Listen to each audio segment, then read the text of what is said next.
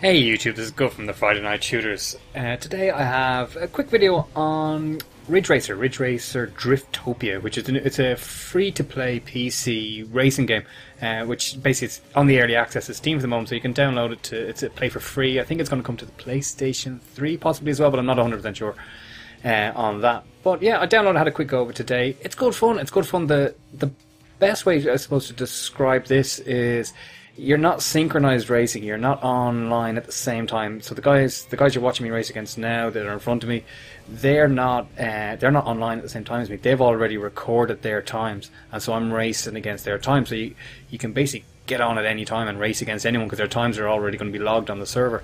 Now, I don't know exactly how that works in terms of because I mean it's quite good when I clip off someone else or clip a wall and hit someone else, it does feel like you're racing against someone else. You bash off the side of their car, you slide around a bit, and it feels like they're there beside you. It doesn't feel like you're racing the Ghost, which you kind of see at the beginning. You see the Ghost cars right at the start. So how does it play? Well, I'm playing it with an Xbox controller on my PC. It's running well on my PC. I'm getting a nice 60 frames per second solid. I'm using the Xbox controller though. I'm using the Xbox wired PC controller, which is great. Means accelerate right trigger, brake left trigger. A is your power boost. So whenever you see kind of like blue lines shooting out the back of my car, that's the turbo boost, which increases your top speed. And also to drift, there's a drift button. You actually just hit the B button, and that initiates a drift once you're going around a corner. So yeah, no, it's been good fun. I mean, I've enjoyed it. I suppose I'd compare it a little bit to Burnout Paradise, which I've been playing recently as well. I haven't decided which one I prefer at the moment. I mean, I guess this one's free, so that's a bit of a bonus. But yeah, this is definitely fun. I think it would be really, really good fun if a couple of you had it, so that you were basically challenging the times of your friends to see, can you beat your friends' times? I mean, at the moment I'm playing against random guys. I couldn't care less who they are, so I'm not that excited about beating their times, but I do want to come first. I must say, that competitive edge is there. You definitely want to win the race. You want to come first as much as you possibly can.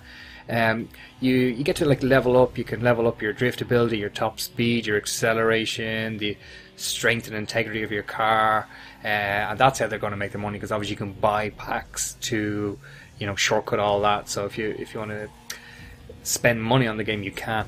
There's also shortcuts in each racetrack. You see them marked fairly clearly. I wish they weren't marked as clearly. Like, it's marked shortcut, like bash through the shop and it will be a shortcut. I think it'd be better if people could discover them more organically, thinking you're going to accidentally crash, and then you find a shortcut and it works out. But it's not too bad. So I mean, I'm not going to rate this game. It's just a first look. I've literally only played it for 45 minutes or so.